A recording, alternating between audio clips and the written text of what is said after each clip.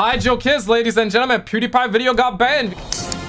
We have 8 stories at our hands. We got Call of Duty 2021. We have some real and fake God of War news and got 8 stories at our hands. So let's go for 0 likes on the video. Hit the subscribe bell because the videos aren't hitting everybody's sub box. So if you want to see them, hit the subscribe bell. But coming in at number 8, YouTube removes PewDiePie Disstrack for violating, and you know what, I'm not even trying to say any of these words out here, okay? We're talking YouTube here. If they can take down PewDiePie, they can take down anybody here. The situation here is massive, man. Like, apparently he made a diss track against like CoComelon channel, and CoComelon, let me show you something, okay? CoComelon, they are a nursery rhymes channel, and they pull almost 3.2 billion views, and they have pulled that in the last 30 days. That's literally half of the planet Earth population right there, man. Smash a like button so we can hit 2 viewers on the channel as well. But the situation is next level. We're hearing that in the video. This is what the word says. PewDiePie attacks CoComelon content and pokes fun at, you know, I'm not even trying to say any of these words here. And YouTube, if you're listening, these are just memes, okay? And PewDiePie uses phrases like, your audience is just a mother effing. I won't be able to say any words like that. And sometimes you ask me, right? Like, Skizzle, why can't you say that word or this word? Here's the thing, my stud muffin. If they can take down PewDiePie video like that, they can take down anybody, okay? And most of the times I can say those words, but I choose to not say those words because it can affect the video. I mean, this is proof right there. What else you want, right?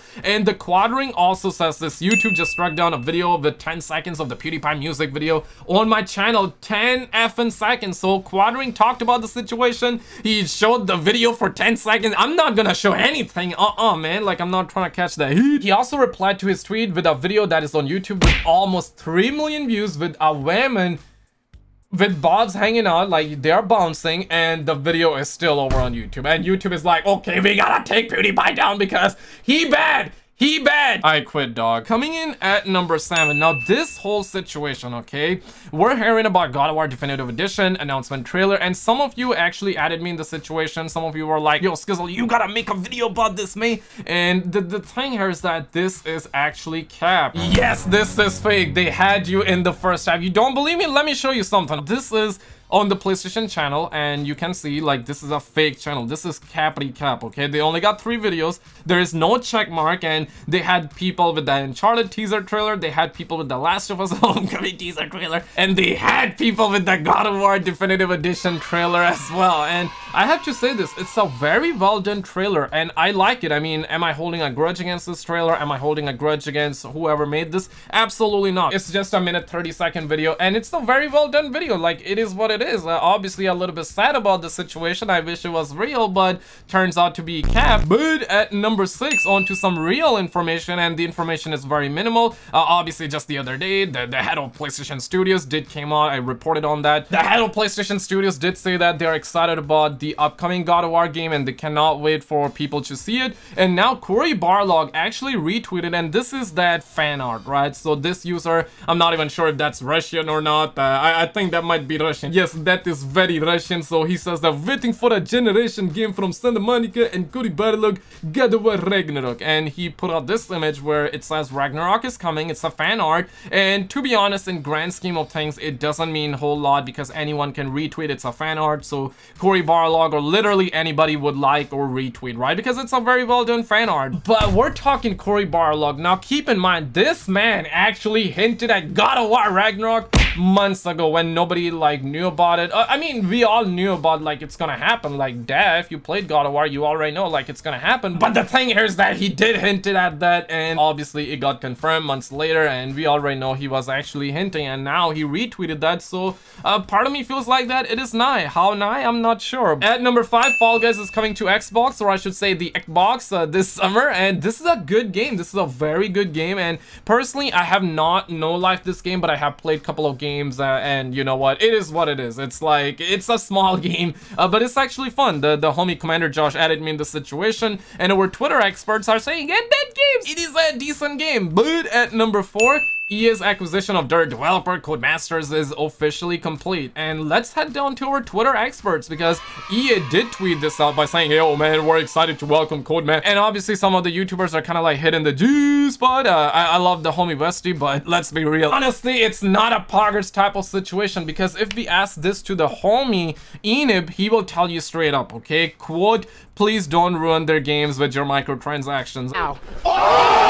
You be the judge. You think he's spitting facts or you think he's capping? Let me know. But at number 3. Now, I wanted to actually cover this story the other day, but the Season 2 trailer came out, so I had to postpone this. But man, Victor tweeted out Call of Duty WW2 the other day, and the homie asked from the streets, "Hey, are we gonna get WW3? He was referring to Call of Duty 2021, and he says WW2. Here's the thing, my G. Victor is a credible leaker, okay, alongside Tom Henderson, and Victor apparently was the first guy to say that Call of Duty 2019 is gonna be a Modern Warfare reboot. Weeks later, Tom Henderson heard the same thing. I made a video about it. The leak turned out to be true as well, and now he's saying the upcoming Call of Duty game is gonna be WW2. And Tom Henderson says this at number 2. What I've heard so far with Call of Duty 2021, it's gonna be Sledgehammer Games. It's gonna be developed by Sledgehammer Games. It's gonna be gritty and likely going to be controversial like Modern Warfare, boots on the ground, guerrilla like Warzone integration. And shout out to all the homies for adding me in the situation. Y'all are absolute stud muffins. Y'all are G's. Y'all are Chads. Y'all are above everybody else. And he also does say that a title set during the Pacific Theater would be cool, I think, but the general consensus here is that we're all bored of boots on the ground. New Splash Track will likely be the next devs 2023 to release an advanced movement based title depending on Warzone plans. That is his guess, and he also says, when I say likely, I mean that Infinity Ward's title is 100% boots on the ground, or meant to say boots on the ground, duh.